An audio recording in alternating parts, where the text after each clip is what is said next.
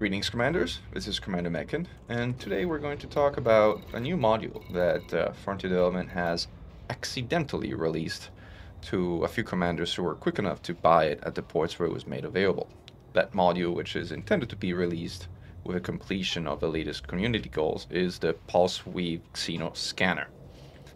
It's a module that's designed to scan the new Fargoid Titan, and the way it operates is in a combined way similar to how the old school asteroid-focused wave Pulse Wave Scanner works, and how the traditional Xeno Scanner works. So if you look at it, how it's configured into fire groups, it actually has two different fire modes.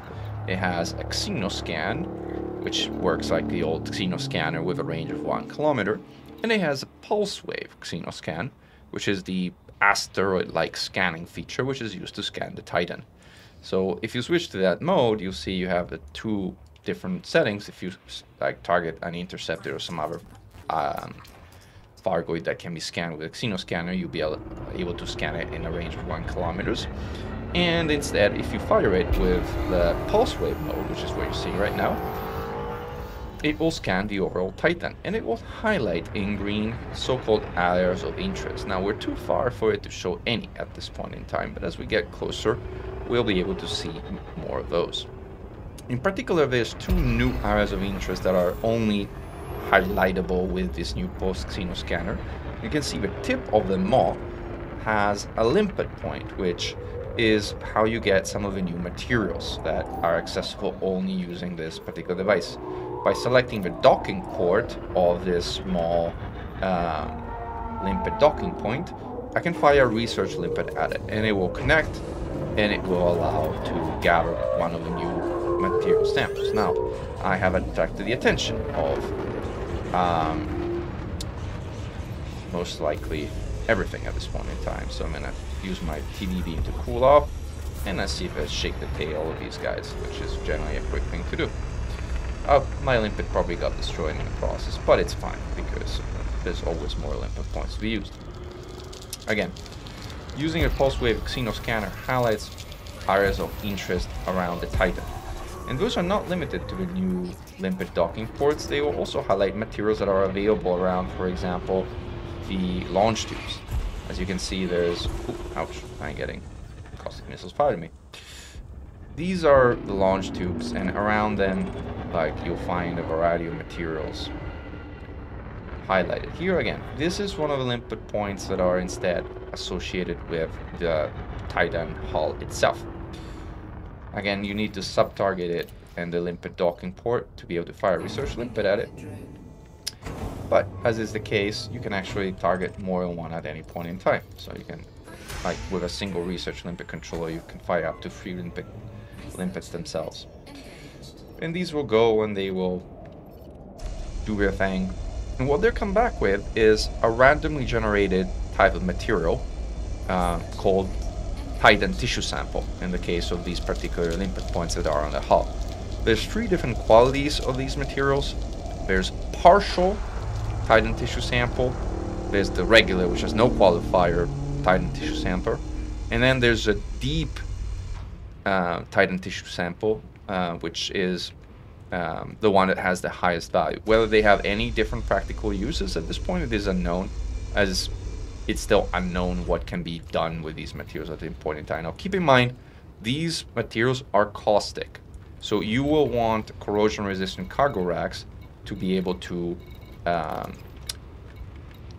hold them. Or rather, you can, but obviously, if you hold caustic cargo with traditional cargo racks, bad things happen as you start taking damage, and eventually your cargo hatch fails, and eventually you lose all your cargo, so you generally don't want to do that. So, as you can see, this has completed. The research limpet is coming back. Obviously, limpet needs the cargo scoop to be retracted to come back, and this is a partial tissue sample for Titan. The limpet point is still there. Like these, I personally found that last a variable number from 1 to 3 different attempts at gathering materials. So again, let's go and see if we can gather the tissue sample for the maw that we earlier failed at getting because we were chased away by the glaive.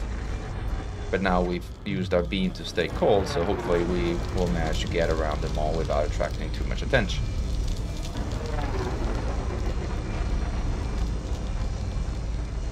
The maw is on the other side, but I was going the wrong direction, so let's get up this way.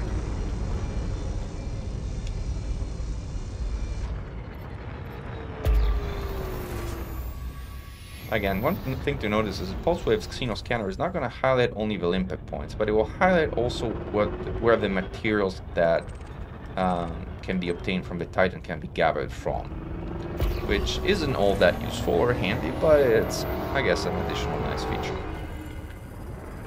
Alright, we're back in the mall area. And again, I attracted the attention of a glaive, which is particularly annoying.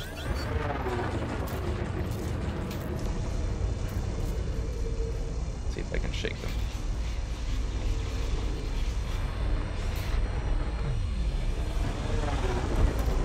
I think at this point I managed to shake them.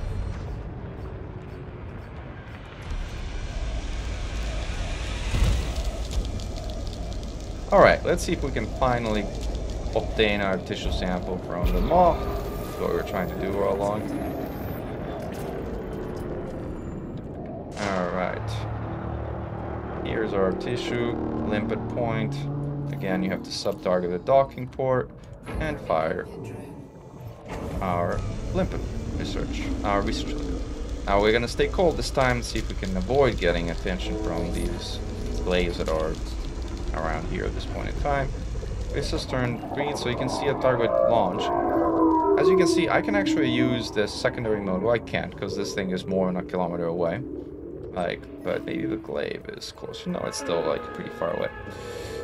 So, let me keep using my beam to stay cold while the limpet finishes its job. The Titan maw extraction points are on the tip of the maw. On these green, yellow things at the top, as you can see over there. There's another one. And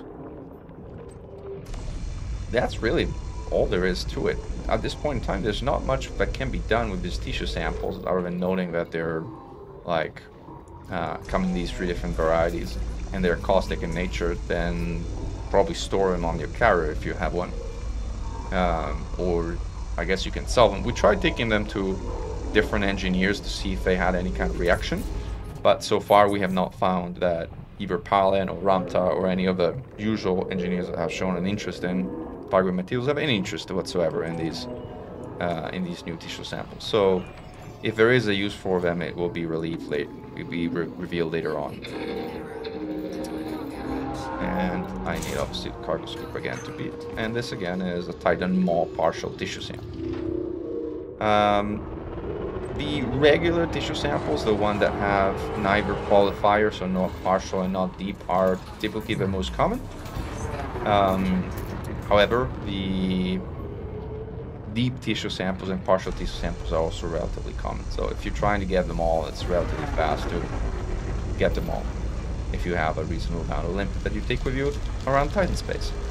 And that's it. That's all there is to the new Pulse Wave Xeno Scanner and to the new materials that can be acquired by the Titan the Target Titan itself. Glory to mankind and fly safe, Commanders. Commander Mechan out.